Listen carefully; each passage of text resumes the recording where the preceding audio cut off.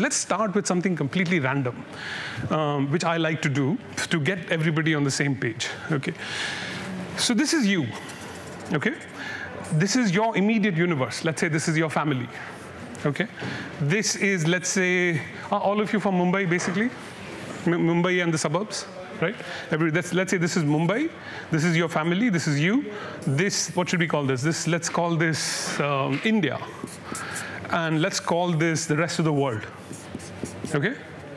So what's happening? Just tell me what's happening from the world to India to whatever is what's happening today in the world. Everything affects you. That is the story. Everything affects you. I'll show you how. What's happening in the world? China trade war. Should we put that here? US-China trade war. And are you in finance? You said no, you're in manufacturing. Yeah, okay. Who else? Kerala floods. Kerala floods. India? India. Kerala floods. Okay. Rupee depreciating. Rupee depreciating. Rupee depreciating. Should we put that in India? No. Or the world? Yeah, Or the world, yeah? Anything else? technological advancements, automation. Automation. Where should we put it? India? World? World, and then it's moving. Yeah, it's across, right? Technology advancements. Okay. What else? Anything else? What's happening in India? Let's put a little bit more things in India. What's happening in India? Lots of things are happening, you know? Like, you know, elections are coming up. Elections are coming up, right? I mean, in Asian Games, we're doing really well, right? Athletics, we're doing really well. How many of you are into sports? Not sports, like not Asian Games, but you know, you wouldn't be here, you would be in Malaysia or wherever that is. How many of you like to exercise or anything? All of you like to exercise. How many of you know that if you exercise, all your other problems will be solved? How many of you know that? Everybody knows that, right? So if you exercise, every single, I'm sounding like Sri Ravi Shankar or something. I'm not, I don't even claim to be. But if you exercise, I'm not going to do the yoga next thing I'm going to do. I can barely bend my stomach. But really, when I give advice to people who come to me and talk to me and say, what should I do, right? If you can't think about anything, no, exercise. If you can't think about anything, exercise. Because nothing negative will come out of it, only positive will come out of it. So whether it is yoga, whether it's going for a walk, whether it is, you know, whatever, just lift weights or do whatever, right? That is one thing I have found myself always in a situation where when I feel depressed, when I don't know what to do, I just go and do some exercise. And many of you may not have the liberty of going and doing exercises because of your responsibilities of family and the and war stuff. You don't have the option, right? But there's no such thing like that. So in your world, you must exercise. I feel like that's one thing that is independent of everything that you do. Look for a job. And what I'm telling you is not rocket science, right? I'm just telling you what is real. What's happening in your family? I don't want you to get personal, but what's happening in your part of the world where you have to come here to find a job? Are you stressed out? We all impact each other's state of mind. So one person is stressed out. That's very nice. That's very good. That's very good. Because your stress is affecting somebody else's, or somebody else's stress is affecting you. So your impact of the other stress, that's a very, very good point. Very good point. Okay, that's good. What else is stressing you out? Financial independence. Financial independence. Financial independence. Yeah, speak a little bit more about that. The inability to do what? You can't. What do you want to do with the money? If somebody gave you a lot of money, what would you do? You can do a lot of other things. I think like you are kind of helping your husband also, like you're not pressurizing him, you know, for a lot of things. The kid is growing and also maybe that kind of support. I see. Support. Okay. So just a family support. If there's a 2-income family, then it just becomes a little bit more comfortable than a 1-income family, for example. It also gives you confidence. Yeah. Even you can, you know, you are financially independent. Maybe kama sakti ho. Happens tomorrow. So you're capable enough to take care of yourself or the family. Okay. Or, you know, in any case. Okay. It makes confidence. Good. Yeah, no, these are very good points. So, one of the things that I usually do this session, this topic, for more than an hour. Just this topic I do for more than an hour. But because I want to cover a lot of different topics, I just want to give you methodologies of how to do things. That is what I will do in the next hour or so. Okay. So, but you understand what I'm trying to do? We all do this in our head, right? Take a notebook and draw this circle for yourself, and figure out what are the things in this circle that impact you. And at least the awareness of what is impacting you should know. I mean, it is impacting you whether you like it or not. You're not thinking about it. Once you write it down, then the fact that Kerala floods is somehow affecting you, it is affecting you somehow, right? But you don't know how.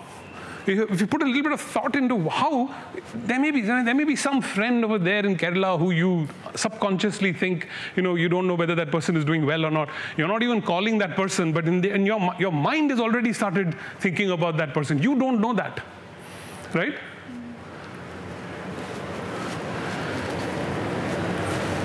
Can you hear something? What can you hear in the room? AC. The AC. There's some noises. Yeah. See, until I told you to listen to the AC, you didn't know that your mind knew that the AC was there, but now you can hear it very loudly. Just because I pointed it out, right? Similarly, when you think about something, it becomes like the AC. You suddenly start listening to it, and you will do something about it. Okay, I'm really sounding like Sri Ravi Shankar now. I'm going to stop and take another topic. So let me start with something completely. Oh my God, this is terrible. Can someone just tell the people to say that the eraser doesn't work? Okay. So my background. Ask me any question. And I can ramble my CV to you and tell you what I've done. On the other hand, you can ask me questions, and I'll try to answer them. So the way I do this exercise, this is one topic, the circle of life. That is one topic. The second is asking questions, and I'm going to show you a methodology to ask questions. A methodology. So ask me any question. So, I mean, initially in your introduction, you told that you are from research and development. Yes. I mean, how did you get into this? How did I get into research, right? So, kya hua? When I was finished my PhD from Jhunjhunwala College, who's from Ghatkopar?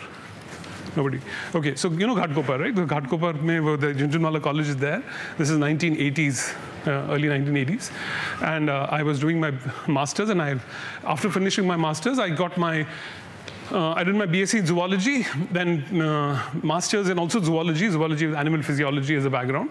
And then after zoology, no, pen writes, but I want eraser. Okay. I was wondering by mistake if you had to use the permanent marker. Oh, okay. So I went to college, and then to make a very long story short, I went to give my interview in Tata Hospital to do my PhD, and it's a very competitive environment to get a PhD to do PhD in Tata Hospital. It's an India-wide search, and then they choose 5 students for doing the PhD every year.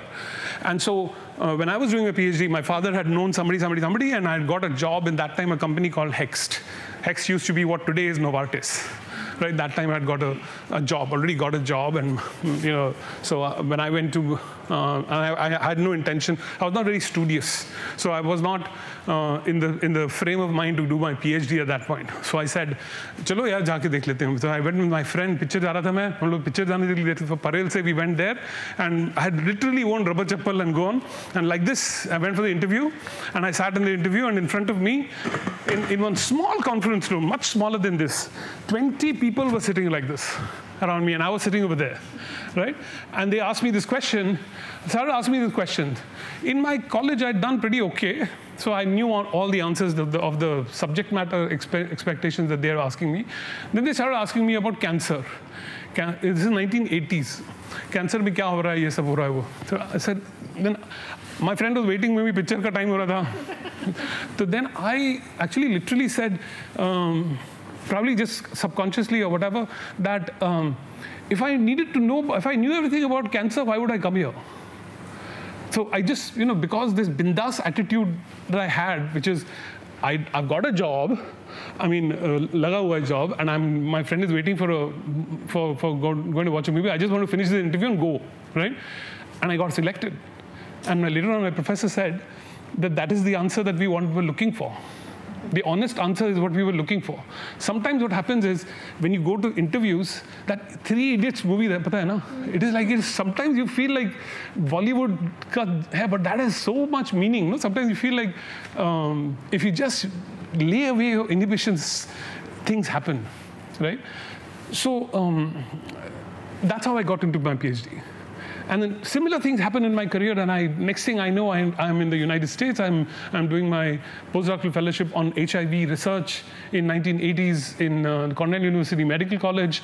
Then I got a chance to teach in University of Pennsylvania in Philadelphia. After that, I worked for Merck in vaccines for 10 years. After that, I went for Amgen, which is the world's largest biotechnology company, for another 10 years. And 30 years later, I came back and I worked with Kiran Mazumdar-Shaw here. I worked with her directly. We're shaping the company to become a $10 billion company. It's an amazing opportunity to do something like this. Right? So that's sort of the very, very brief background of things. So ask me any other question. Okay, it becomes difficult and abstract if I say, ask me any question, because you don't know what question to ask, right? So how do you ask questions? So and you know that if you ask questions, your life can change. You ask, like if I was Amitabh Bachchan today, what question would you ask me? I'm Amitabh Bachchan. Okay? Yeah, Amitabh Bachchan standing in front of you. You can ask any question you want. Can I take a selfie? I love it. कौन बनेगा करोड़पति का क्या? I want to come and sit across the chair on conference. Please, आ जाइए आप हमारे साथ बैठिए, आराम से बैठिए. So. Again, I won't do that act for a long time, because I think I want to get to the point of how to ask questions. So in the continuum of data, we have a lot of data, right? And the world today is all about data. The largest companies in the world have become large, not because they manufacture something, whether it's Facebook, whether it's Google, Amazon, all these big companies, $150 billion companies, are Apple. Apple is a $1 trillion company. Is all about data, right? Data is converted to information, okay? Information becomes knowledge, right? And knowledge becomes, what does knowledge become? Wisdom. Wisdom, very good, right? How does data become knowledge? How does data become information? When you start providing it? Yeah, analyzing the data. When you start analyzing the data, I'm just writing abbreviations, analyzing the data becomes information, correct? You have a large piece of data, the data is organized in some way, and we take information, right? That becomes information. Okay, let's see how that happens. What's your name? Rachna. Rachna, can you take me to Oberoi for dinner tonight? Yeah, sure. No, you don't. The answer is not. You shouldn't say yes. I would love to. You would love to. For you then. No. So I'm trying to get to the point of how do you take data, right? Normally you would say no, right? Normally you'd say. So you will say like, oh no, I can't take you out for dinner. First of all, I don't know who are you. You must, But the reality is that in order for you to take me out to dinner, what data do you need? Your timing, your time slot. No. I'm just speaking from a financial perspective. Can you financially afford to take me out to dinner? Right? So what data do you need? The cost of dinner. Cost of dinner. So for example, how much do you spend, for example, and you don't have to get personal, you can just give me a ballpark. How much do you spend in a month eating out? Approximately. 3,000 rupees. 3,000 rupees approximately. Right? Let's say. And sometimes you spend more. How much? 3,000 to 7,000. 7,000, maybe 10,000? Maybe 10,000 a month you would spend, right? How much would it cost to go to the Oberoi for dinner? Around 5,000. 5,000. Let's say 5,000 each, by the way. So 5,000 each. You'll also eat, right? Yes. Huh? So let's say it costs you 10,000 rupees for going out to dinner.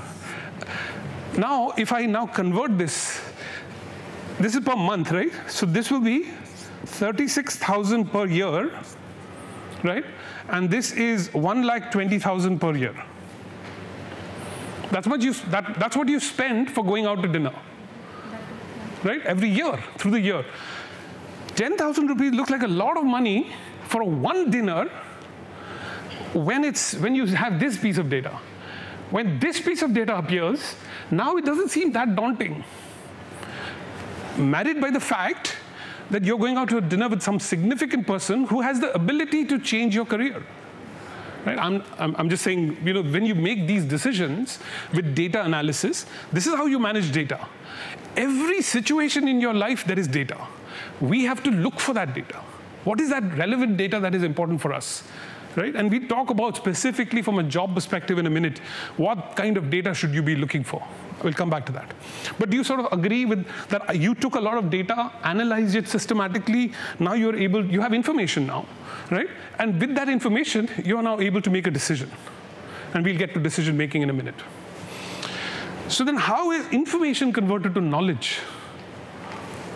What do you have to do? What happens to information that it becomes knowledge? You have to understand, you have to understand, you have to process, right? You have to understand the information, process the information. Define knowledge. What is the definition of knowledge? In an English language, you can ramble a little bit. It is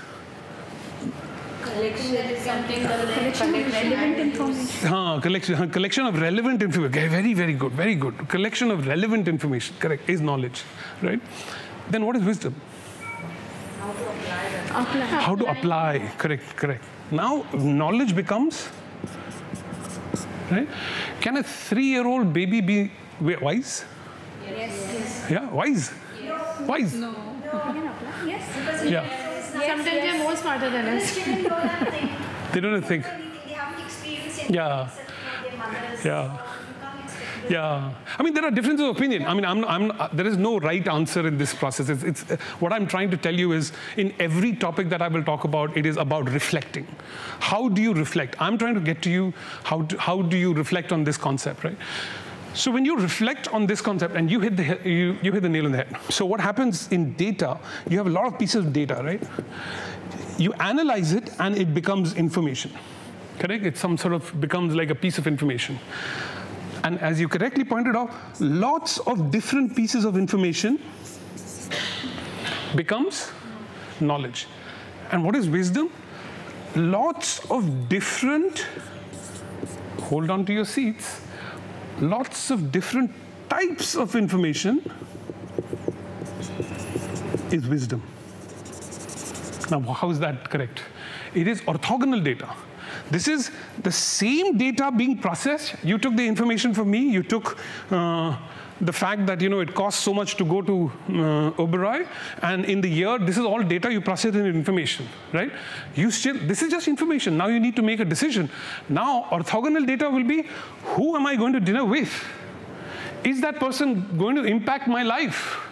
Is it worth it for me to spend 10,000 rupees to be? Then you'll get wise, and then you will make a decision, right? So from a process perspective, this for me has been very useful to understand how data is converted to information, information is converted to knowledge, and knowledge is converted to wisdom. We all want to be wise, right? But how do you get wise? You get wise through taking one piece of information and then applying it somewhere here. You said correctly, applying it. But what does that mean? It means you need like 3-4 pieces of data, analyze it in a different way, and that becomes wisdom. So it's very abstract right now. I gave you the example of taking out to dinner, but that's a different decision, right? But you can take this and think about it. So it started this exercise to help you ask me questions. Now, to go from data to information, what you have to do is generally you ask what, when, where kind of questions. What happened? Where did it happen? When did it happen? Sorry? The 5 Ws. Yeah, the 5 Ws, right? The when did it happen? Then that data will then be converted to information. In general, information is converted to knowledge by asking the question, how? How did it happen? Right? That is generally the question. Yeah? And therefore, the last, how does this become wisdom? What question do you have to ask? Why? Why did it happen? Gets you wisdom. Right? So think about it. I've worn this shirt. I'm head of R&D in Biocon. I've worn this shirt. Right? It's totally unnatural for me to wear this shirt and come like this, no? To this event where I want to recruit people, and I've come with this really crazy Hawaiian kind of shirt. Right? This is not, doesn't look professional. Right? So you can ask me this question, where did you buy this shirt? Interesting, this shirt is almost free. Almost meaning I had to pay a ticket for it. When you go to see a football game or a basketball game or a baseball game in the US, they give you free shirts. This is Philadelphia Phillies. Right? This is a free shirt that I got from them. I love it. It's, you know, it's really soft material for Bombay weather. It's perfect. Right? Very comfortable. Right? So where did I get it? I got it in Philadelphia. Free. That's, if you ask me this question, where did you get it?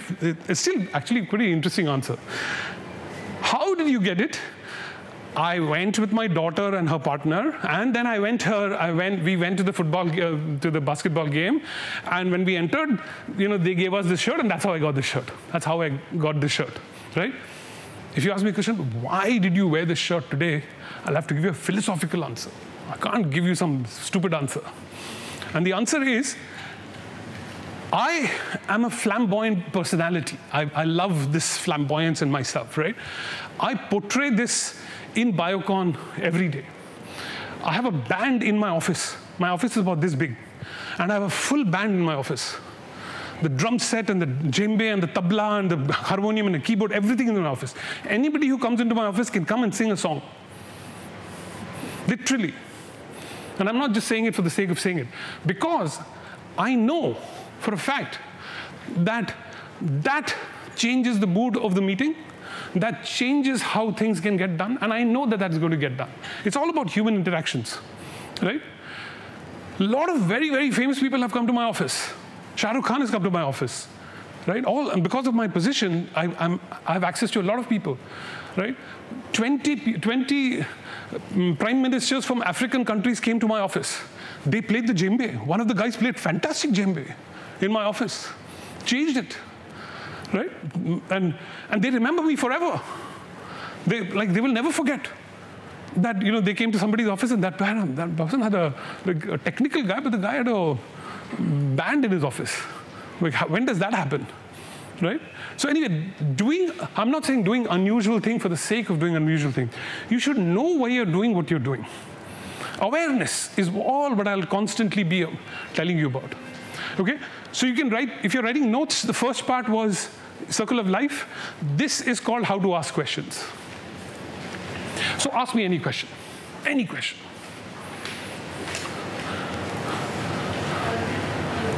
Can you think of any? Generally, if you ask me a question with why, it'll always be wise. Why did you what? Something. Okay, let me tell you something. I have one daughter and one daughter-in-law. But I have only one daughter. I don't have a son. But I have a daughter-in-law. Treat your daughter-in-law like a daughter. No. He's not having a son. I don't have a son. I have a daughter and a daughter-in-law. Your niece. No, she's my daughter-in-law. But I have only one daughter. How can that? Nephew's wife. Huh? You can't say it. Nephew's wife. Think what you're thinking, but just say what you're thinking. Yeah, I mean, she is Yes. gay. But Yes, she is lesbian. yeah, she is lesbian, right? So, it's very difficult for you to think about the answer. You know the answer, but you will not say it. Oh, what will he think? If she is not lesbian, to kya bolega wo? Right? Can't think about this, no? So I keep asking this question because, when you ask a question, that other people are going to have the same question but don't want to ask it. Right? Okay, keep thinking of questions. We'll go on to the next session, but keep thinking of questions. Make a list of any question you want. Nothing is out of bar. Because it is very rare for you to meet people who are in different parts of this. This has provided you an opportunity to meet people with different career backgrounds, right? Ask questions. Okay. Let's move to a different topic. I call that inflection points. Okay, this board is going to get pretty dirty.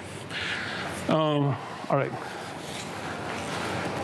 How many of you in high school or have done science?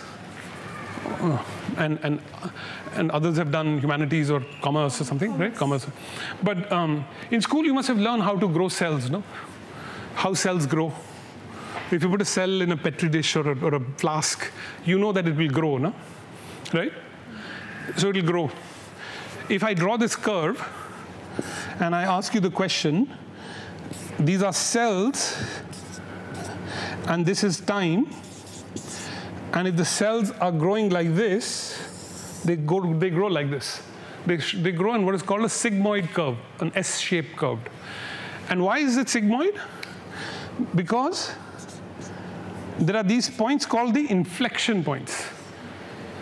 In any curve, the point at which the shape of the curve changes is called an inflection point. Okay? It's an English language. It's nothing to do with statistics or mathematics or anything. Okay? That's the shape of the curve. The other option for the cells to grow is to grow linear. Right? Straight line. Generally what happens in chemical reactions, if you take chemical A and you mix it with chemical B, right, you will always get chemical C. It's very unlikely that unless you put a catalyst to some different phenomena, but if you take chemical A and put chemical B, it will always give you chemical C. Biological systems, what happens, if you take a biological substance A and you put a biological substance B, you will get anything from C to Z. Doesn't matter, it could be anything. In any biological system, you look at your own growth. When you were a baby, you grow slightly, 1 or 2, 4, for your kids also, 1 or 2, 3, 4 years, they'll grow, slowly. Suddenly, they'll be like this spurt. This spurt happens, right? This is biology. All biological systems always grow exponentially, always. There's no exception, right? So when cells grow, you can imagine what those cells are, right? You understand what cells are? You put them in a flask, and you put some media, and they are growing, correct? Why are they growing exponentially? Why not just linear? What's happening in that cell culture that is making them grow in an exponential state? I'll put some points, and then you can add more. First of all, this is cell number, right? There are few cells, correct? And so there's no competition. Very few cells, no competition. Correct? What else is there in this culture? I'm adding media, and there are very few cells. And they're growing exponentially. They want to grow exponentially. What else is happening in this culture media? Is the right environment is there. Right? What is the environment in the cell culture? It is the amino acids, the pH, the temperature, all the nutrient components of the media which is allowing the cells to grow are all very, very healthy. They're very healthy. The cells are young, so to speak, right? So they are anxious to grow, so they're growing, right? They are secreting what is called growth factors. They secrete things which allow other cells to grow, right? All of these things are happening, and suddenly, instead of growing linear, they grow exponential, right? When they come to the top of the curve, now what's happening? Why are they stopped? Why did this? Exactly opposite of what is happening here, no? Now lots of cells are there. High competition for the same amount of environmental factors. Environmental factors have not changed. They're the same oxygen, lots of oxygen was here, there's no oxygen anymore, right? Lots of carbon dioxide, the environmental factors have gone down. Now, instead of secreting growth factors, now they are secreting toxins. They're killing each other, right? And the cells are dying. Now, in order for them to grow again, you have to take out those cells and put them back into some fresh media, and then they start growing again exponentially, right? But at this time, they're all dead. They're dying. If you don't do anything, these all die, right? So in this workshop, the dramatic thing I do at this point is I cancel this and I write your career. It's exactly the same. Exactly the same. No difference. And I'm going to walk you through this process. And this I'll call inflection points. Sorry, the mic keeps falling off. Sorry about that. Please, let me talk. Continue. I'll erase. Yeah. You can continue with your... Yeah, so what I'm going to write over here, don't erase everything. Yeah. Just erase, yeah. Okay, erase everything. So what are the factors in your career that will allow you to grow exponentially? What are the things that you have to do? I'll write some of those things down. Okay. I'm going to say some are in your control, some are not in your control. So what's in your control? What can you do? Building self. Building self-confidence. Everything. Building self. Practicing. Okay, building self. Knowledge. Everything. Okay, knowledge. Yeah, all of those factors. What else? Developing skills. Developing skills. Skills. What kind of skills? Learning New skills. Enhancing old ones. Making new skills. Yeah. What else? Exploring options. Options. Yeah, exploring. Yeah, very good. Yeah. What else? Priority. Very good. Very good.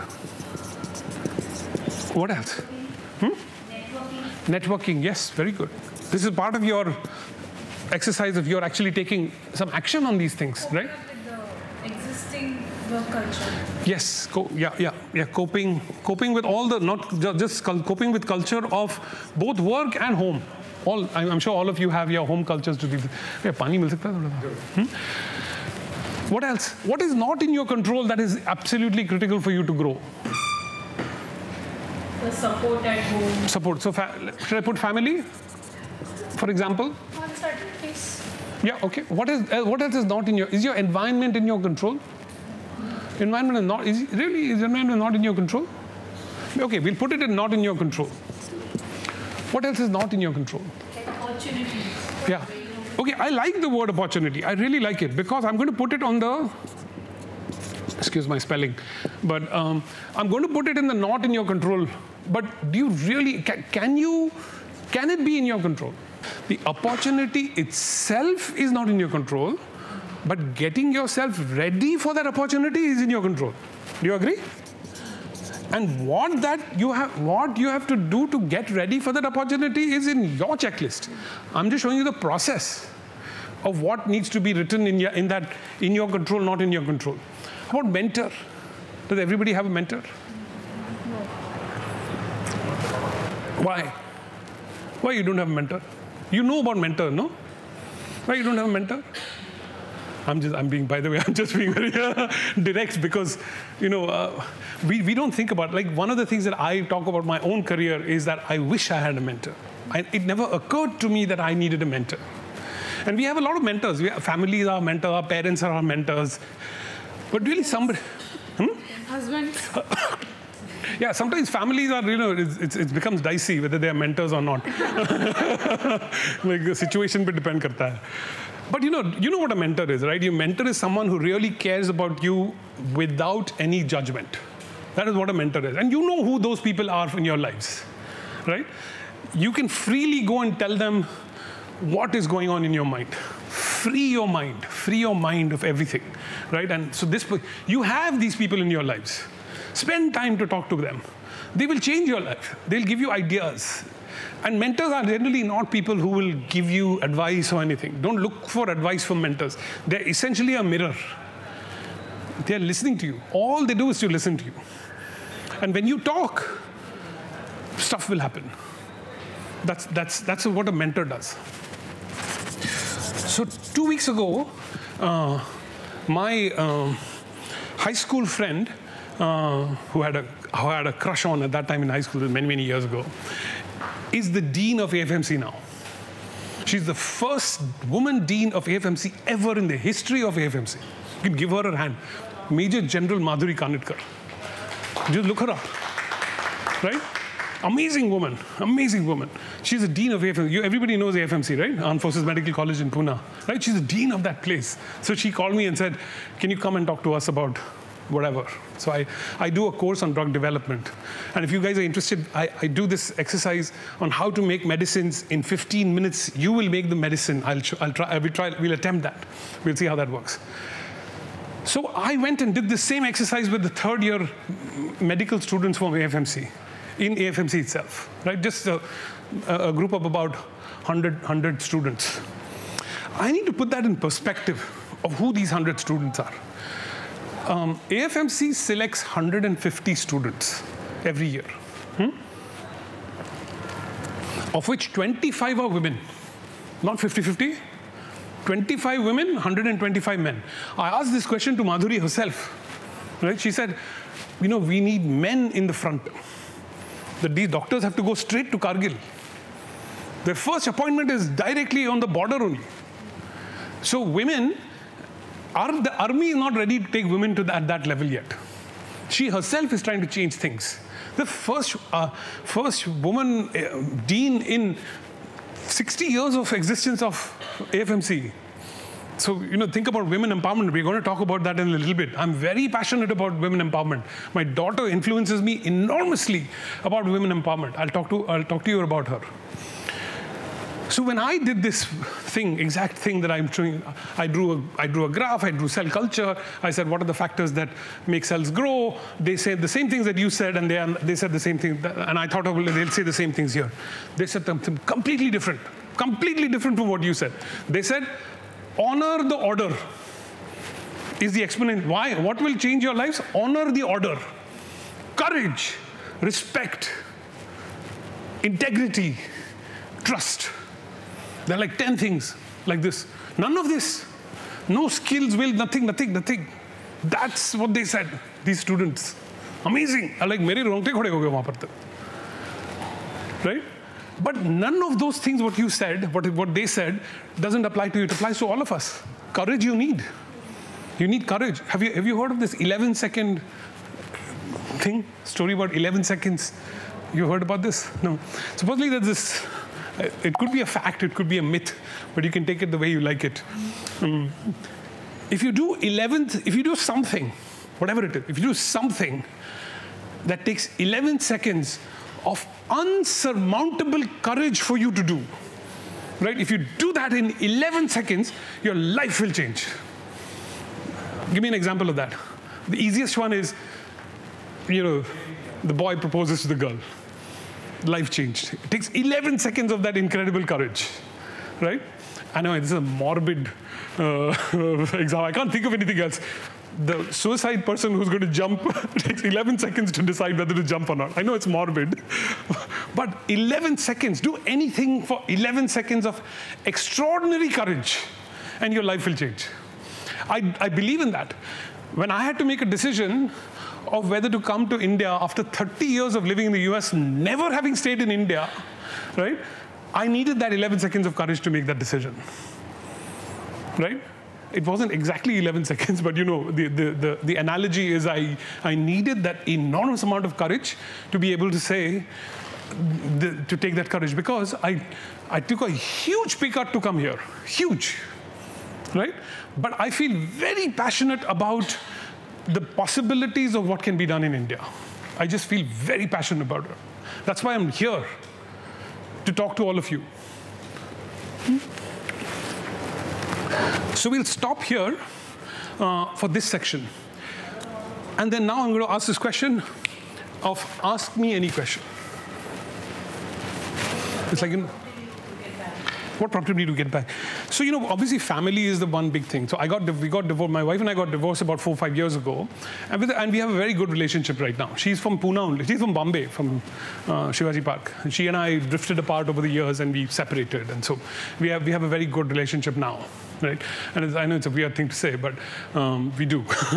And she's doing very well. She works for a large multinational company out of Dallas, and we meet very often. And we have one daughter. So our lives are like most of you are around our kids. So and my daughter's all settled in Philadelphia. They live in a house there. And so when the time comes to think about what you want to do in the last decade of your career, you want to do something impactful. You just don't want to, ride into the sunset, so to speak. You want to do something dramatic or something impactful, because after having so much experience in drug development in such big companies and such big organizations, I felt like there's something to give back. And it sounds egotistic, and it is egotistic. मुझे सब कुछ आता है, मैं दिखाऊंगा तुमको क्या करना है. I mean, that ego is there in your head. I can't escape it. Right? It is there. But I accept it. I accept that I have an ego, and I don't try to shy away from it. Hey, now, how to deal with it, I'm trying to deal with it, but that's a whole different story. But what has happened is extraordinary, right? I told you that being head of R&D in a company like Biocon, which is India's largest biotechnology company, right, is something that I could not have imagined the magnitude of this thing. It's huge. It's massive. Not the company itself, like the role is huge. The Director General of the DCGI office, which is the office that makes the government rules, right, invites me to their meetings to make the laws of the land of how to develop drugs.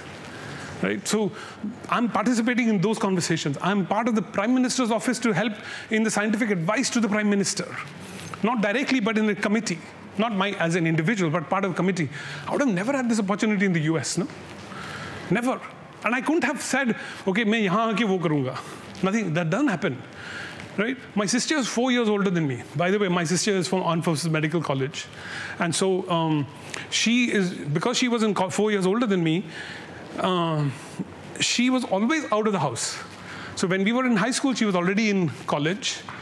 And we, meaning my younger sisters and me, she was already out of the college. She was already in college. And by the time we went to college, she was posted, and she was never with us. She was always out. And for the last 30 years, when I was in the US, whenever I came back, like many of you may have family from the US, right? And when they come for 2 days to your house, right?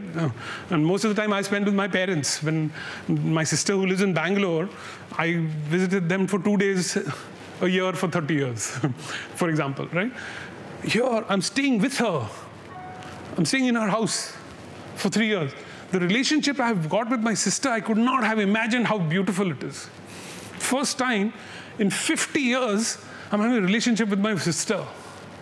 This I could not have put in a checklist and said, these are the advantages of coming back to India. Could not have done that. So many things have happened. I can go on forever about like why it is so. And I tell all my friends in the US, when you finish all your responsibilities of your kids growing up, please come back. There's so much to do. There's so much to do. And I feel like that's one thing I'm doing a lot. Okay, let's move on to a different topic. The eraser. Okay. Okay, thank you. So actually, any questions that come up? Yeah. What you said, like you've always taken that leap of faith, whether yes. Choosing your job or doing your PhD or then moving to the US and then coming back. Yeah. And I think with women like that, we tend to overthink decisions. Even before we take that decision, we tend to think of like the 10 things that are going to go wrong or the 10 people that we need to think of. And it becomes very difficult to take that leap of faith for how to. Yeah, no, I think it's a very, very well put point. And I'm so happy you brought it up because... Okay, thank you for coming. And my email address is somewhere. Actually, if you don't have it, it's just my last name, Chirmule, @gmail.com. No suffix, no prefix. Okay. Yeah? You're very welcome. CHIR. It's in the brochure. The last. It's the last. My last name @gmail.com. Actually, at gmail.com, at yahoo.com, at icloud.com, at everything. I've got all the domains. My family is like pissed off at me. Everybody has to put A, 1, 2, 3. I've got only chirmule at everything.com. Okay. So very good question. Let's move to a section which I call decision making, which I think will help you a little bit in terms of getting to how to make decisions. So let's make a decision. In the next 5 minutes, let's make a decision. Let's make a decision on anything you want. What should we make a decision on? In 5 minutes. What's your name? Alameen. Oh, very nice name. Oh, you do? Oh, very nice name. Yeah. Okay.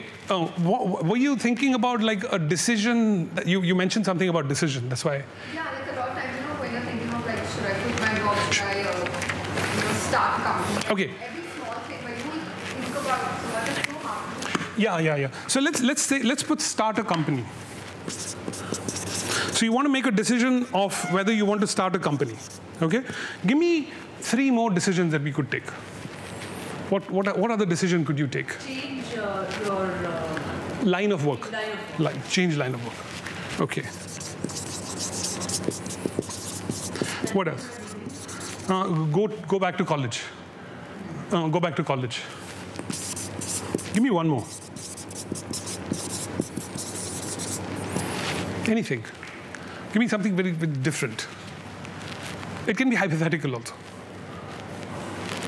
Okay, I'll give you one, right? Let's paint this room pink. This room, we'll paint it pink. We'll make a decision of painting the room pink.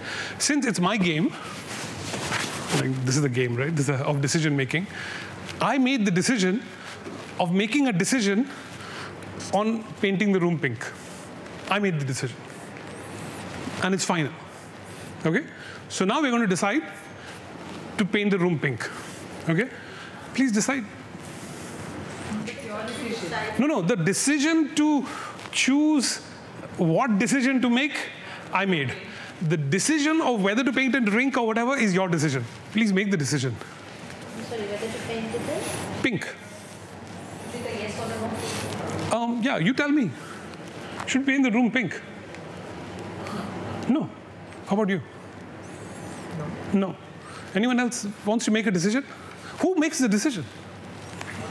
Who is responsible for making this decision? Who's the owner? Me. Huh? No. The painting this room pink, who is responsible for making this room, deciding whether to paint this room pink or not? You and I can't decide. Yeah. Who is this person who will decide whether to paint it pink or not? The authorities of the community. Who is the authority? Somebody, there must be somebody. Who is this person? What's your name? Cindy. Oh, Siddhi. Sorry. Siddhi. Yeah. So Siddhi, let's say you are the facilities manager of this building. Okay? Is that the facilities manager will make the decision? You are the facilities manager of this building, and you will make the decision of whether to paint this room pink or not. Okay? Okay, first of all, what is the question on which we're making the decision? Whether to? Yeah, can you form it in a sentence for me? Can you form a sentence? You said the right thing, yes or no. The question should have the answer to that question that Siddhi is going to answer should be only yes or no. She should only have those 2 choices. We need to change the color of the room. Should we paint the room pink? Okay, what's your name? Ashika. Okay. Ashika, please ask Siddhi the question. Should we paint the room pink? And wait. Yes. Okay. Before you answer the question, I'm going to tell you a few things. This process of decision making, and we'll get to your original question in a minute. It's called the DAI process of decision making. It's a very famous process, and people have all corporate organizations do this training through McKinsey and all, people come and train you. But I'm giving you a glimpse of what that decision-making process is, and you can apply it to any decision that you want to make. So in the D, which is the decision-making process, the question on which you're going to make the decision on has to be very, very precise. And for the most part, the answer should be yes or no. Okay? The quality of that question is very important. Think about that.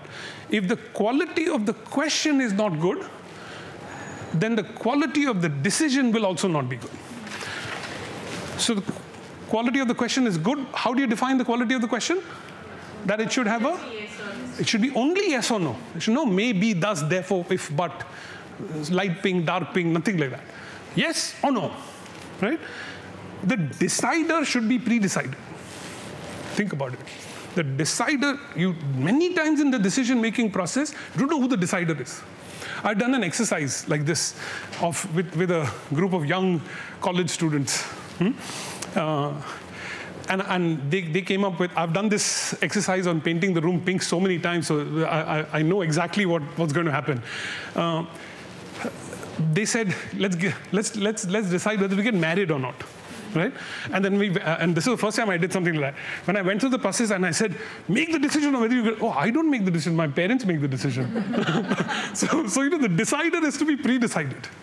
So we pre-decided the decider based on logic, not some random thing. We think that the person who makes the decision of whether to paint this room pink or not should be the facilities manager, and we've assigned Siddhi that accountability and responsibility to ensure that she will make the decision. Okay? Now, as a decision maker, right, it is your responsibility to get advice. Before you make the decision, that's why I stopped you. Right?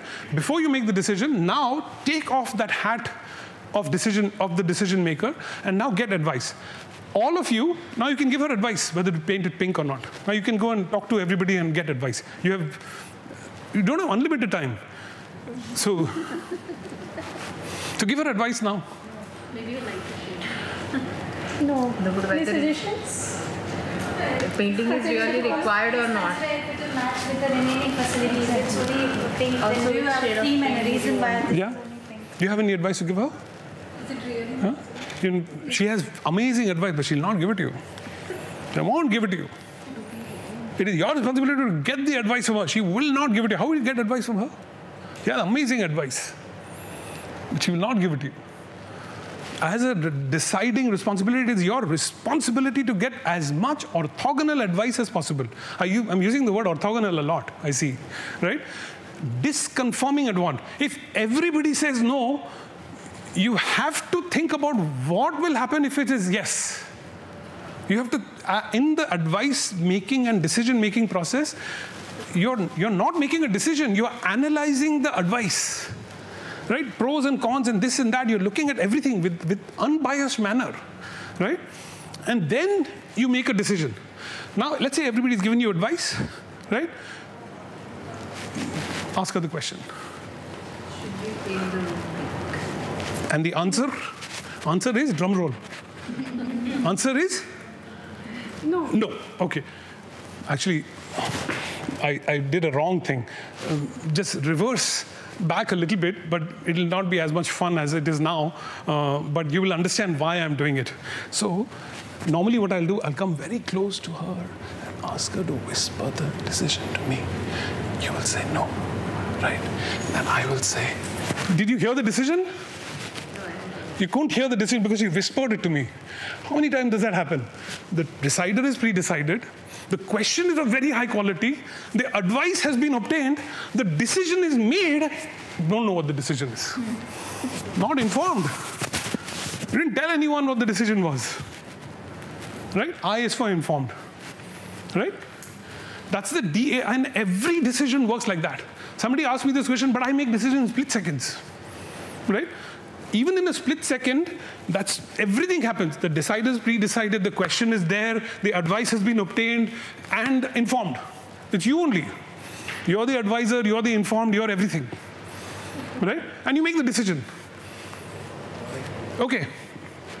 I'm the head of Breast Cancer Institute, And I come into this gallery and I come and say, hey, you know what? Only if this room was pink, I would have given all these women in this room a vice president job in my company. Right? Was your decision good? No. Terrible decision.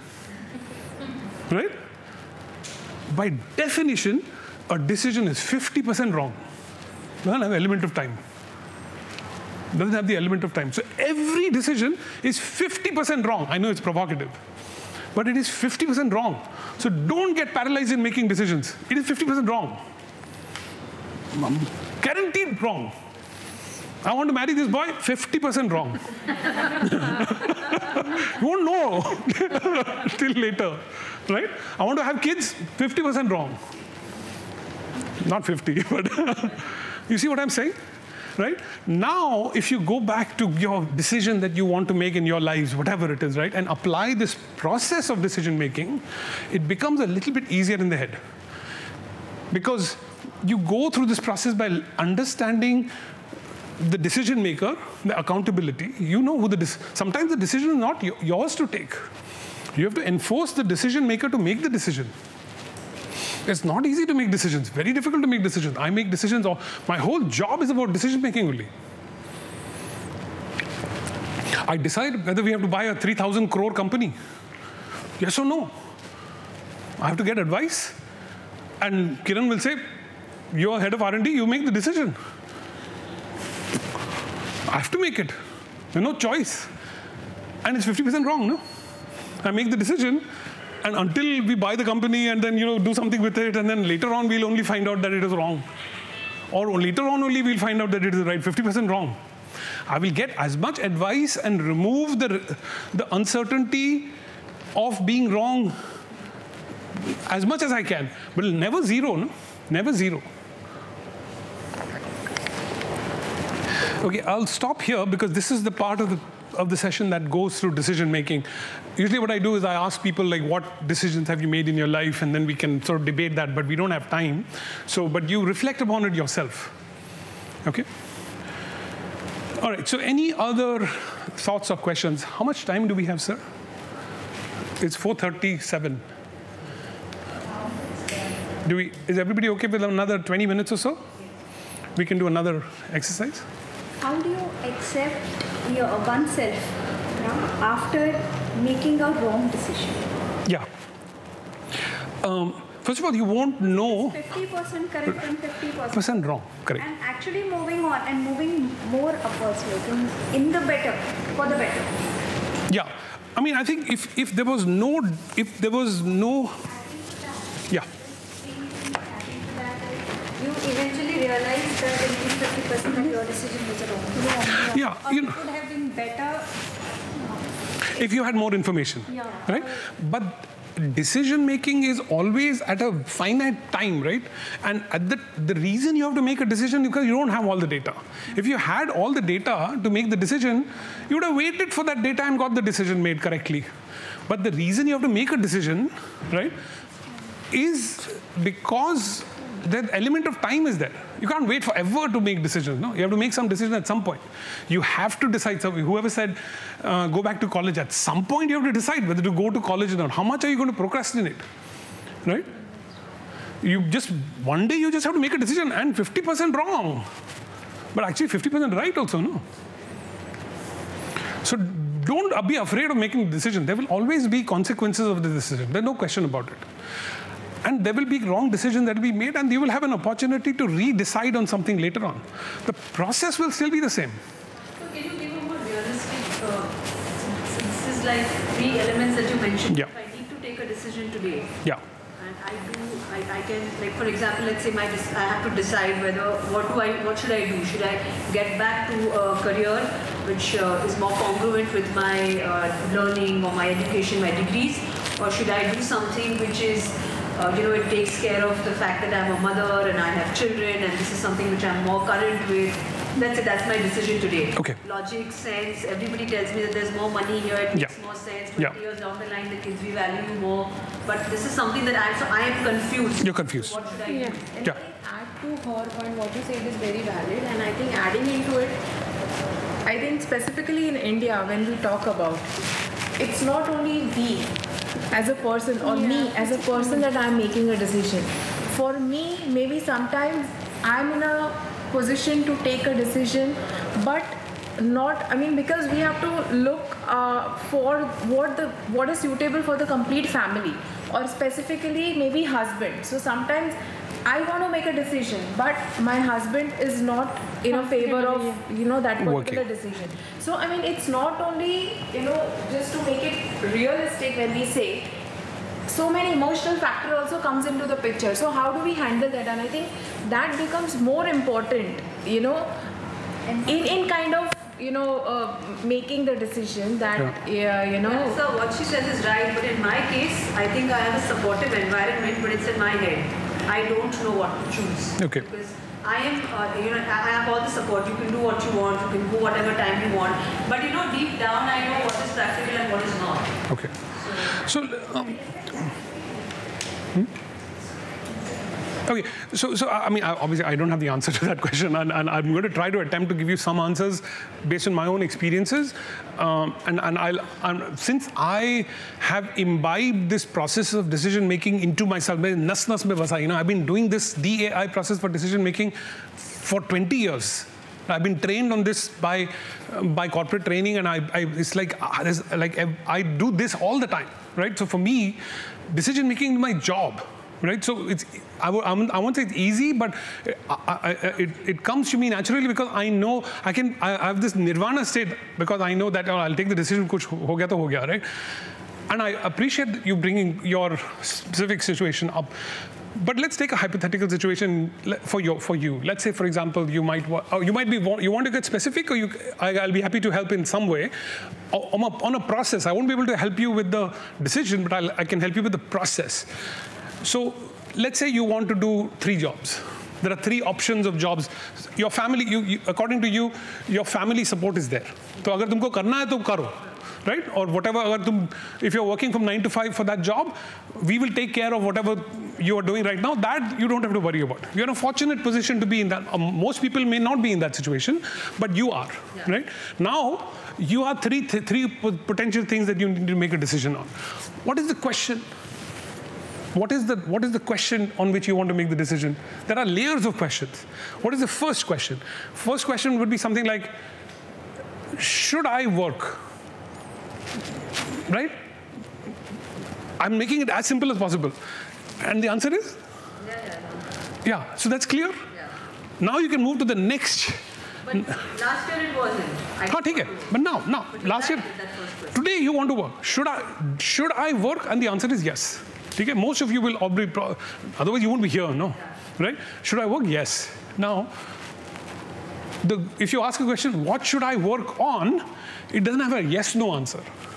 So make a question which has a yes-no answer for yourself. Should I work in, let's say, what do you want to work in? Marketing. No, so either in the field of education or maybe consulting. Consulting. Okay, let's take one. Should I work in education? Answer? Yes. Yes. Already clarified. Right? Now, what is the next question? What within education? Because I don't have the supporting... You don't have the education. I don't have... You don't have the education for education. Yeah. Right? No, I'm not being satirical. I'm being practical. Teacher. Right? Right.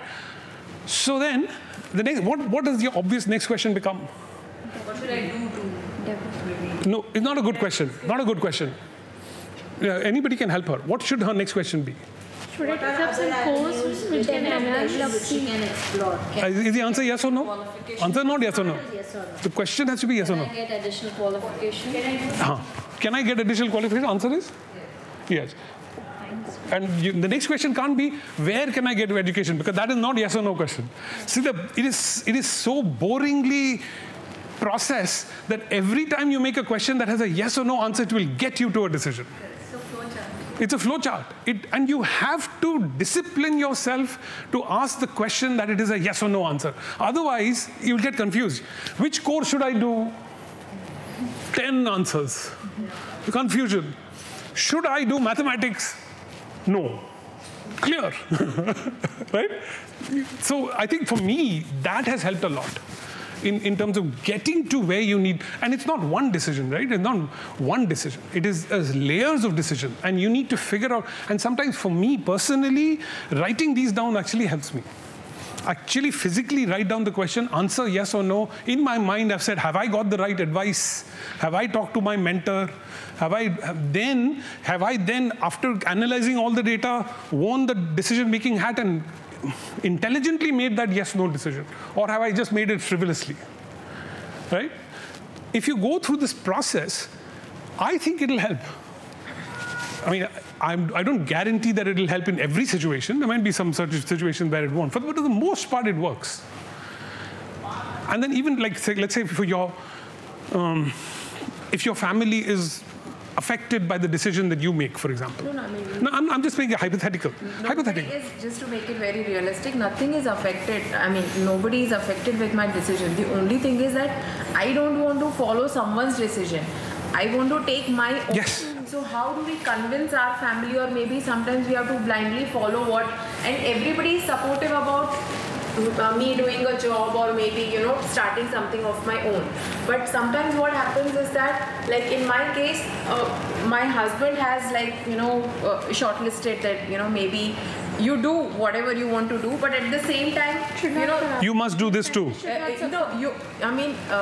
These are the areas which are more good, or more opportunities are there. So probably we should explore that when we want to get started something of our own. So then, definitely those areas are good, but then I somewhere feel that, it's not completely that what I have decided, or maybe what I want to do. Yeah. So it's like I'm not following myself. Yeah. That's wherein I get stuck, and then 10 different other things are going on in my mind that I should be doing this, that, but not this. So I'm not actually able to focus on the things what my husband is asking me to do. This is what is the whole picture. Okay, we'll get to that point in a minute. You were saying something. No, I was just saying that she wants to do something of her own, but someone else has told her that these are more. You should do this. Even my husband says that we should do something of our own, but the ideas are his. I get it. It's not mine. Okay. It's not mine. Kind of coming back to my question, I think similar to what we said, like she knows what she has to do. Yeah. And she does, but it's just taking that leap of faith and just following what you know you're supposed to do, but you can't do it. So, yeah. So, correct. Yeah. How do you understand what is the timeline? You said that every decision has to be made. How do I decide that today? The timeline is decided by your own procrastination limits that you set for yourself, right? Because I didn't mean it to be funny. I really meant that. That's why we don't make decisions. No, we procrastinate. इस साल नहीं करेंगे, अगले साल करेंगे, अगले साल नहीं करेंगे, तीसरे साल करेंगे, right? So those are the things that. But the procrastinate because you are afraid to face the consequences. Exactly. Take that 11-second thing and just do it. शादी कर लो. नहीं. So I'll tell you, I'll tell you my daughter's example. I told you a little bit about my daughter and how she has really influenced the way I think. So she's turning 30 in November, and she, only child, completely pampered, but good kid. Anisha is her name, and she went to, when she was 16 or 17, she finished high school and she went to college in the US only. She was born there. And so she went to this liberal arts school, liberal arts college, which is called Bryn Mawr College, Brynmawr. It's a very famous college in Philadelphia. There are only 400 students in the entire college. So it was established in 1850, along with Harvard, by a woman who did not get admission into Harvard, so she started her own college in 1850, and so it's all women's college. It's a very, very liberal arts. There are 7 colleges now like that in the United States. You must have heard one college called Wellesley College, where Hillary Clinton made famous. But Bryn Mawr is another one which is like that. It looks like that. The Lord of the Rings cover, it's a historic architecture. It's really beautiful. There's a movie called New York with Neil Nitin Mukesh. It was shot in that college. So anyway, so she went to that college, all-girls college, and she used to play the drums in school, the drum, like in the jazz band. And the entire college had no drum kit. Right? So there were no drums in the drum kit. And she's done ballet also all her life. Right? So she's very good at ballet. And she's performed on stage and all, not professionally, but as a college student or something, she did really well in ballet. So, but she wanted to do music, she wanted to do drumming, and but suddenly at 50 years of age, her drum teacher suddenly died of a heart attack. This was in 2002, 2003, something like that. After that, she's not touched the drum kit. She has not touched the drum kit after her teacher has died. Then she went to ballet. Right? And I have a PhD in immunology. My wife has an engineering degree. She has a master's in engineering. Like we are our typical Indian hardcore engineering, mathematics, nothing else kind of parents, right? Like, either doctor bano ya engineer bano ya, that is the kind of environment that we've been brought up in. And so we also sort of influence in that. So she's hypothetically involved in that process. So she also did her biology. So one thing good which is I see a lot of that happening in India also now, but what is very typical over there is you don't have to choose a subject. You can do whatever with whatever. There's no commerce, there's no arts. So she majored in ballet and biology together. Right? After that she got a job in University of Pennsylvania to work on cancer cell therapy. It's a very specific kind of cancer cell therapy which started research in University of Pennsylvania. Today, that therapy is revolutionizing how cancer patients are treated. Right? It cures cancer, this therapy. Right? I'll talk about, if you're interested, I'll talk about that. She worked in that lab, right, as a bachelor's student. Her rationale was, I'll go there because if I like the lab work, then I'll do my PhD. Because there you have to do your PhD, or even MBBS you have to do after your bachelor's. Or if I like my interaction with patients, I'll go and do work with my patients. I mean, I'll go and do my medicine, right? 5 years she worked there. This is the cutting edge lab which is discovering cures for cancer, right? And after 5 years, 2-3 years before that, she had already started learning yoga. Because she was a ballet dancer, she was very good at yoga, very good at yoga, very easy for her to do, right?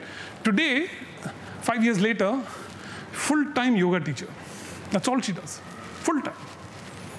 She's not doing medicine, not PhD, full-time yoga teacher. And very successful. People call her left, right, and center all the time.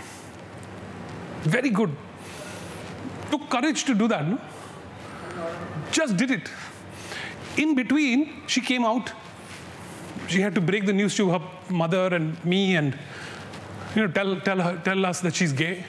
I had guessed because I used to visit her all the time in college and I knew her. I knew her behavior from there.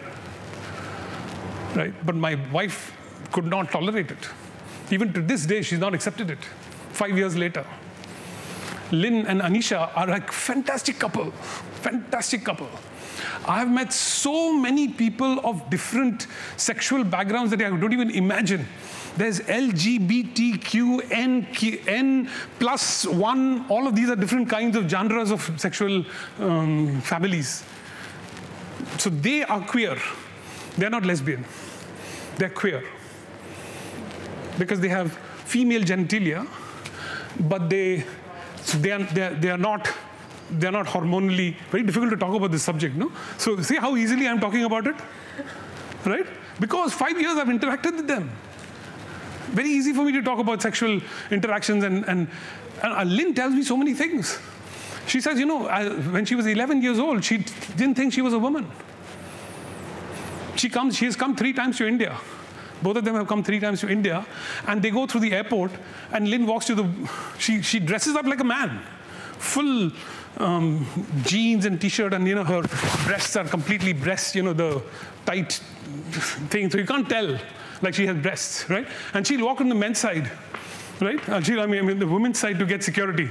And when the security lady will up, then she'll show her breasts. What? For me, it's like amazing learning, right? Of how to deal with human beings. So every hijra that passes through I go in the traffic jam, I always pay that person. Always, kuch 1-2 rupiya de hi deta hu. Because their life is very difficult. So I've talked about sexuality in different forums. right? But the reason I was telling you this story is I can't imagine the courage that she needed to do what she did. Relative to that, I'm not going to say it's trivial, whatever decision yours was trivial, but people take incredible decisions.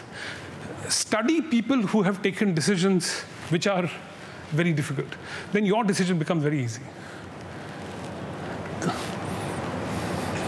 And that's all I can say. Right? Sometimes what I feel is that when you are convinced about 60 to 70% about what you want to decide or what you want to do, but then there are factors around you which sometimes either look down upon what you're thinking. Like for example, oh, you're an engineer, oh, you work with Deloitte, and now what you're going to go and teach in a preschool ABC, what's wrong with you? So sometimes it gets clouded in your head, and then your conviction starts, disappearing. Yeah. So it requires tremendous amount of self-belief for you to just take that leap of faith. Which I think is what I... Yeah, and there's nothing to lose really, in that self-belief. You said, one of you said self, right, in that thing. We take it so lightly, about thinking about ourselves. We really don't. It's nice to, it's a feel-good feeling to say, I really think about myself. But when you actually deeply think when you're sitting on the toilet seat in the night, right, and you think about yourself, you really are telling the truth to yourself. And it's very hard to tell the truth to yourself. And I feel like that's one thing that I've done that has helped me in my own decision-making process. Of course, I'm a little bit more liberated than you are because I don't have to worry about money, which is a big deal. If you don't have to worry about I don't have to work for money anymore, which is, I totally understand that is not a situation that many people have the liberty of being in. But for me, even though I have a lot of money, even then, I think, मेरे पास 10 crore है, लेकिन अगर मेरा कल job चला गया तो मैं कैसे रहूँगा? भिखारी हो जाऊँगा मैं. That thought still is in my mind. It's unbelievable how the mind works, right? So I have no answer to this. It's mind games. Your mind constantly plays games with you, and the ability. That's why this. I kind of say it philosophically, but this pursuit of happiness is really the ultimate goal of life. I know it seems really ironic that I'm saying it after I'm going to, actually in January I retire. I turn 58, so I retire. But it's ironic that I have to say it now. I wish, and my daughter is pursuing happiness today. So they wanted to buy a farm in New Jersey to start organic farming because Lynn is an environmental engineer. So we bought a 9-acre farm in New Jersey. Like half my savings is gone, right? But bank पे रख के क्या करूँ? कुछ हो गया तो I'll go and save my daughter only, no? And my sister is here. What am I worried about? So I'm speaking about myself, but but the analogy is this courage, the liberty to sort of let go. Because what is most of you, I'm sure, the worst thing that will happen to you is a fantastic life. That is the worst thing that can happen to you today. You don't get a job for the next 10 years, 20 years, you will still live a beautiful life. You have kids, you'll have parties, you'll have you will not compromise on anything. Right? That is what you have to lose. Like, गिर के कहाँ गिरोगे? यहाँ पर गिरोगे. To the best life that people would dream of. I like to tell this story because one of my mentors is a guy called Jim Wilson. He was the chairman of my department when I was teaching in the University of Pennsylvania. You can look him up on Google. He's MD, PhD at that time. He's still there. Now he's a very good friend of mine. He was 40 years old at that time, when in 2000 or so. He was the head of the gene therapy unit in University of Pennsylvania. He had come from a lab in University of Michigan, which had just discovered the cystic fibrosis gene. Cystic fibrosis is a disease that is caused because there's a mutation in the lung of little boys, and because of that, mucus accumulates, and the kid drowns in the mucus. That's what cystic fibrosis is. The theory is that if you provide the normal gene for cystic fibrosis in this patient, the patient will be cured of gene therapy, with gene therapy. This is in 2000, almost 20 years ago. Right? And Jim Wilson had discovered this cystic fibrosis gene. University of Pennsylvania had given him a massive space and mandate to develop a gene therapy program in Philadelphia. He was in a meteoric rise in terms of gene therapy. He would have got the Nobel Prize for gene therapy. What happened when they started treating the patient with this gene therapy, right? One 16-year-old boy died of the therapy. Unknown. That happens in drug development, right? Patients die when you test drugs in people. Now, when Jim Wilson died, when this patient died under the watch of Jim Wilson, and I was in that department, FDA came down very hard on him. They wanted to set an example that if you do clinical trials in an academic environment, you follow the same rules as everybody else. You don't get lenient regulation because you're an academic institution, right? So what if you don't have the money? Like big pharmaceutical companies have a lot of infrastructure to ensure compliance and safety and this, and they'll do 10,000 patients, not 5 patients. They'll do all of that, right? It costs money to do these big trials, right? Jim Wilson said, no, I'm going to treat these 5 patients, and if it works, you're going to give me approval. He was telling the FDA like that. And FDA said, okay, you tell me, patient died, they shut him down. He's banned from doing clinical trials for the rest of his life, right? A man who was about to get the Nobel Prize in 2000, not getting shut down from doing clinical trials. This is life. That's what he's done all his life. He didn't give up. He didn't give up. The way you transfer genes into patients, and I can speak about this. This is what I do for a day job. You take a gene, you put it into a virus, right? And you infect the virus, let the virus infect the lung, and that's how the gene goes into the lung. That's what gene therapy is, right? You use the ability of the virus to infect the cell to take the normal gene into the lung. That is the mechanism of gene therapy. In 2000, there were overall 2 viruses that you could work on to transfer genes from, to put into a virus and put it in. There was one called retrovirus, which is a different kind of virus, and one called adenovirus, which is our common cold virus. We get cold with that, adenovirus, right? And what Jim Wilson has done, he had modified the adenovirus and put the cystic fibrosis gene into this adenovirus and infect the patient with this adenovirus, so that adenovirus, when it infects the patient will become normal because they are expressing the normal cystic fibrosis gene, right? But something happened, the patient died. What happened was my role, because the patient actually died of an inflammatory response. I'm an immunologist, so that was I studied, right? But after he was banned from doing clinical trials, in the next 5 years, 10 years, he has discovered 150 different new viruses to transfer genes. 150 new viruses he's found from all animal spectra. Amazing. Somebody would have committed suicide agar ban kar diya hota clinical trial to. After that, he rose. Actually, his shining moment has come now, because that's what he's known for changing the field of gene therapy. But it took that inflection point of the patient dying for him to make that happen. Enormous courage to proceed. But those are the kind of examples, mentors, examples that are really critical in getting things done. Is my time up? Yes, it's fine. Okay, I want to do a very interesting exercise that I've been experimenting on. Can I experiment that on you? Sure. Okay. So this part of the talk was what? What was it about? It was inflection points and decision making, right? We covered, you have your notes, right? And you send me an email about anything. I have actually got slide decks on all of these. I hate to present slide decks because you would have fallen asleep by now. Okay, we're going to do something on public speaking. It'll take 10 minutes. Yeah. Okay. And I've sort of experimented this about public speaking because I feel like communication, all of you, by the way, are speaking really well. I'm really happy to hear the questions that you're asking. Okay.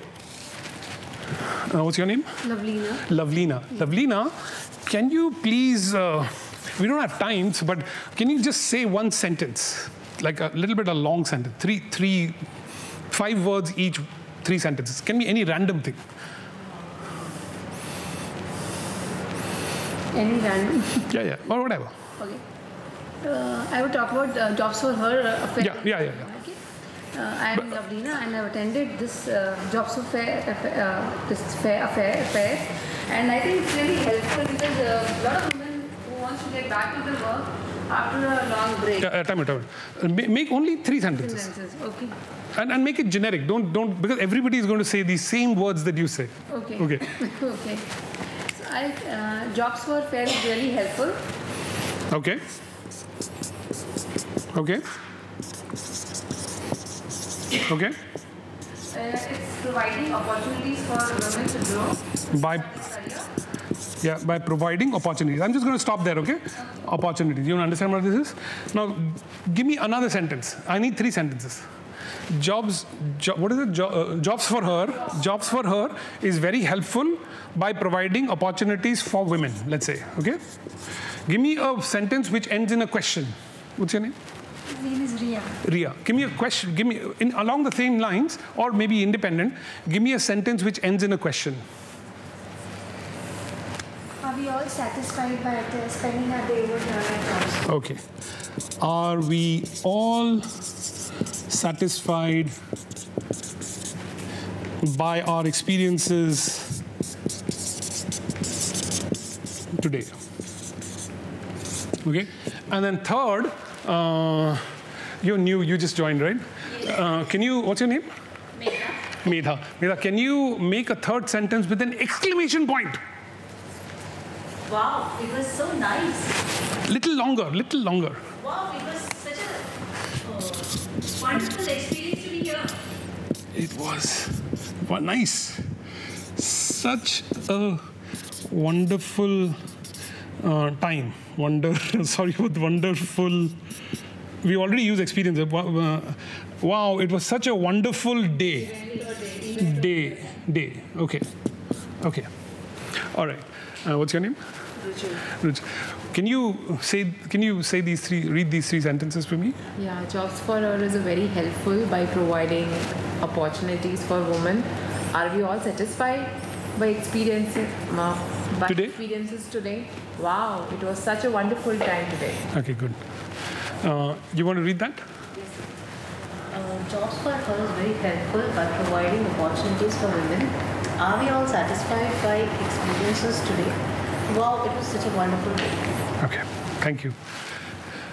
Can you now read it, all the 3 sentences, in 2 different volumes? Okay. So read the whole thing, and then second time different volume. Okay. Job for her is very helpful by providing opportunity towards women. Are we all satisfied by experiencing today? Wow, how it was such a wonderful day. Second one. No. Jobs for her is very helpful by providing opportunity for women. Are we all satisfied by experiences today, by today's experience? Wow, it was such a wonderful day. Thank you so much. That was clearly 2 different volumes, right? Okay. What's your name, sorry? Sejal. Can you say the same 3 sentences? Bear with me, by the way. This is going to come to a proper end. Can you say the same 3 sentences? Same volume, different pitch. Same volume. Different pitch. You say the whole thing once, and then the second time you say it in a different pitch. What is pitch? Pitch means on a higher. Higher. High or low. High or low what? The tone. No, not tone. Pitch. Not tone. Tone is different. Pitch. What is pitch? What is pitch? Represent it. Yeah. Can you try 2 different pitches?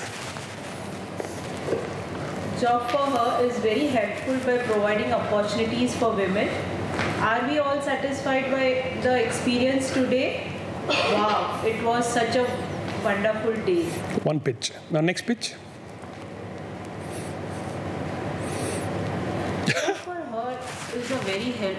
is very helpful by providing opportunities for women. Are we all satisfied by experience today? Wow, it was such a wonderful day. Was it different pitch or different tone? It was different tone, not different pitch. What is tone? Tone is expression.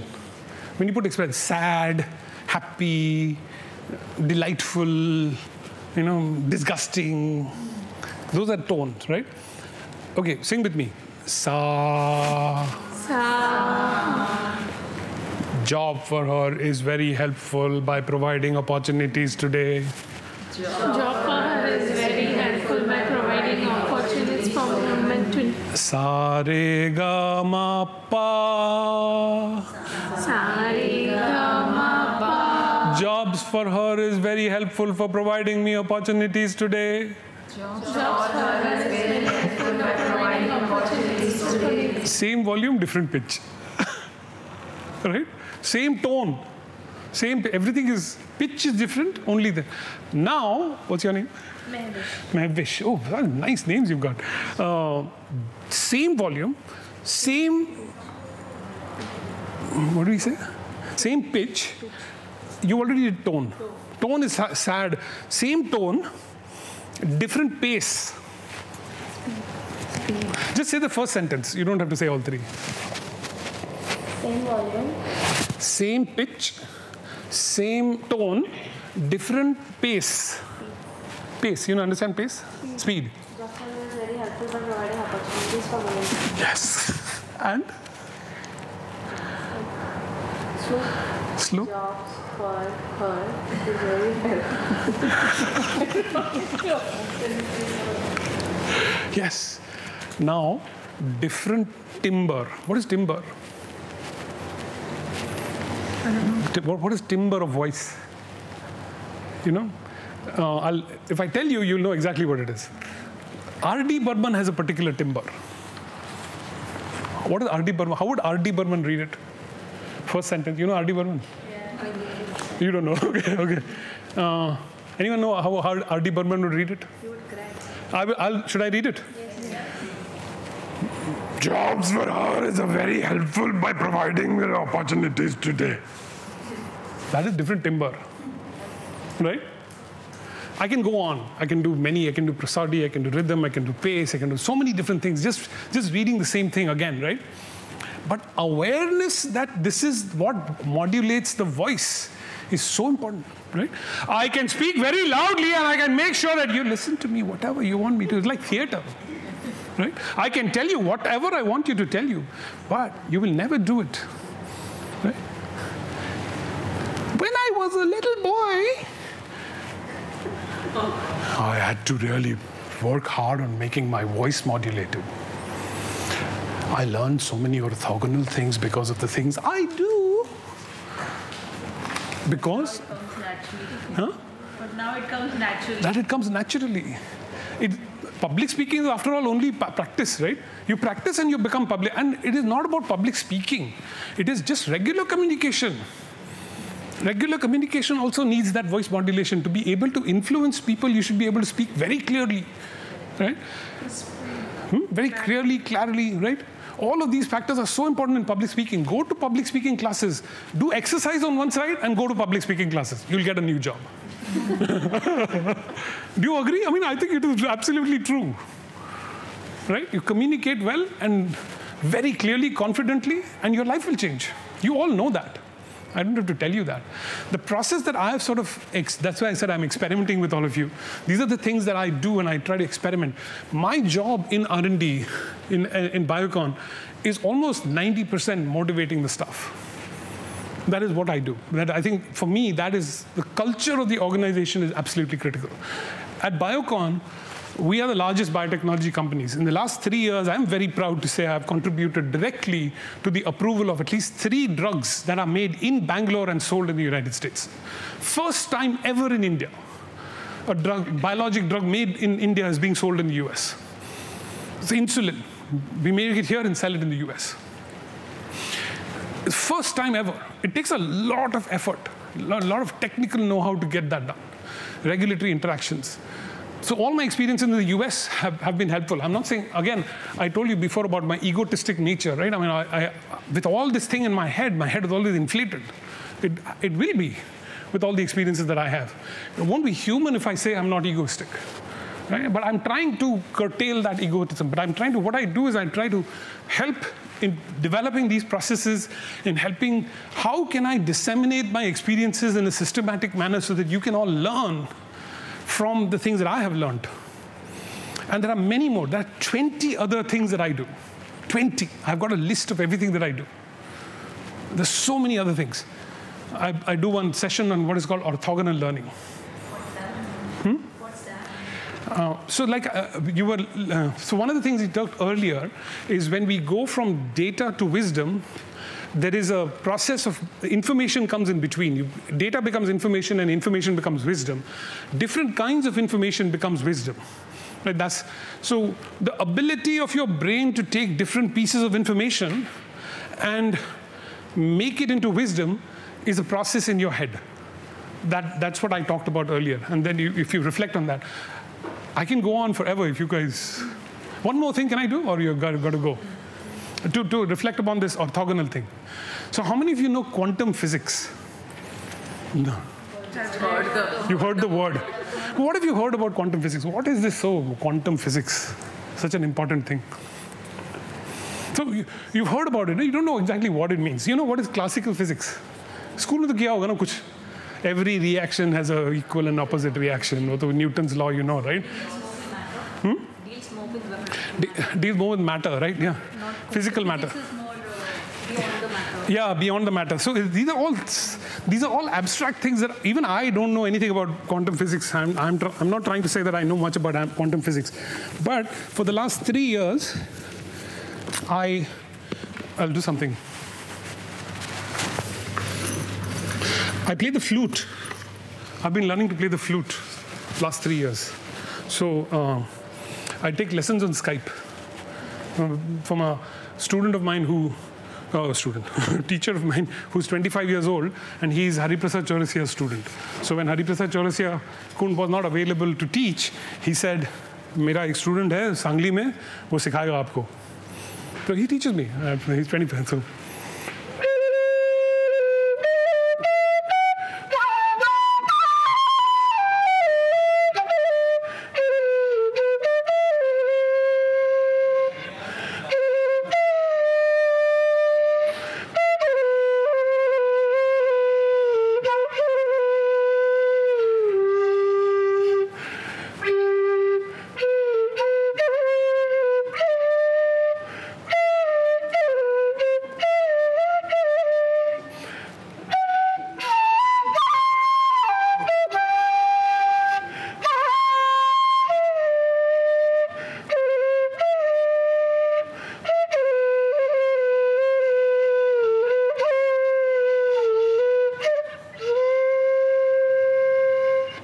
Thank you. So the reason I play this flute is for multiple reasons. That you can actually do whatever you want. There's only your mind blocking you from doing it. Right? So when we go through sa, re, ga, ma, pa. So everyone's heard this, right? So I'll just show sa, re, ga, ma, pa. Right? Sa, re, ga, ma, pa are called swar. Swar कहते हैं इसको, right? Shruti नाम सुना आपने? Shruti करके, not the girl's name, but Shruti is a concept. Right? What is Shruti? रे के बीच में रे कोमल है, गो कमल है, म शुद्ध है. Right? In Saregama Pa, the Sa and Pa are fixed frequencies. They are 100, 200, 300, 400, and 500 frequency. This is the hertz, right, of the frequency. Re is 150, Ga is 250, and this is 450. They're in the middle. ठीक है? Those are the Shruti. Actually, Sa or Re ke beech mein, there are infinite number of Shrutis. I'll tell you what that means. From Sa is 100, Sa, Re is Re, right? That is Sa, Re. Sa, Re. I'm actually gliding from meend, pata hai na? You've heard the word meend in Hindustani music. You glide from Sa to Re. You don't go Sa, Re. I'm going Sa, Re. And those frequencies in between, which are 101, 2, 3, 4, 5, 6 to 200, are infinite. There could be 100.01, 100.0001, infinite number of frequencies, right? You have to go. I'm standing because I can't, sir. Okay, so what I learned from classical music, from learning this flute and the Saregama, for the first time in 3 years, I've learned Saregama Pandanisa, and this abstract thing I know about quantum physics is that the swar is exactly 100. So if I play the flute on sa, it is sa. There's no ambiguity. It is not re, it is not ga, it is not ma, it is sa, right? But from sa to go to re, I have to glide. And there are infinite possibilities of where that ray can be. Okay? Those possibilities are only possibilities, and they are shrutis. When I stop at a shruti, it becomes a swar. Do you understand what I mean? So I'm going from sa to re, right? Sa is a swar and re is a swar. But if I stop in between, then that shruti becomes a swar. So what is the relationship of quantum physics? Quantum physics is what is called 0 and 1 in computer science, right? You either you're the green shirt or not a green shirt, right? There's no and at this point there's no intermediate. But what quantum physics allows you to do is it allows you to create the possibility. So what practically, this is what I absolutely don't know, but I can imagine that this is happening. So I have a keyboard. I type on the keyboard, right? If I type A, I get an A. I type a B, I get a B. Okay? In quantum computing, what is going to happen, right? Because quantum computing deals with the possibilities. So when my finger is going towards the A, there is a probability that my finger will touch the A, right? Based on the probability, it will decide whether it is an A or not. So quantum computing in the future will be a keyboard is kept there, you're typing. Like this. That's the probability. The probability that will be a key, that your finger is moving like this, therefore it might be something like that. That computational energy is quantum computing. So I understood quantum physics by learning Saregama Padanisa. I would have never imagined. That's what I mean by knowledge becoming wisdom. So thank you so much for your attention. I think you've been a wonderful audience and asking a lot of different questions. Makes me think a lot.